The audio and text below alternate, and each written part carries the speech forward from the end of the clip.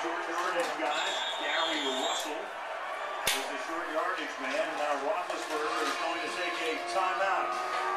They'll discuss third and goal when we come back. We're back now with Dr. Rick Marshall, whose new book arrives in stores tomorrow. This theory of yours, what exactly is that? Two simple words: time warps.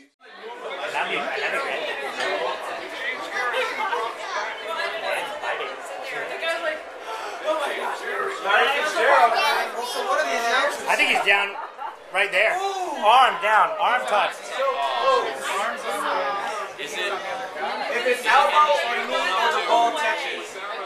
Look at that guy. Is he down? I just think in the spirit of keeping it a close game, they should just overturn this. I hope his head's all right. Got it. You got it. Look at him. No way. He's not in there. No way. No way. No way. Sorry.